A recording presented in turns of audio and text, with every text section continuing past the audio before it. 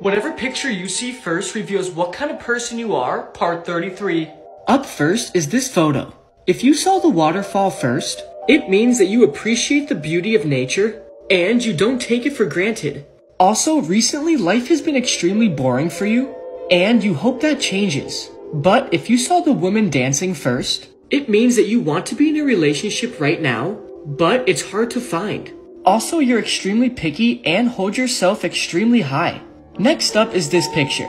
If you saw the person laying in the pond first with a blue sky, it means you'd rather stay home alone and relax than go out and have fun with your friends. But if you saw space first, it means that space is the most fascinating thing to you, and it completely blows your mind.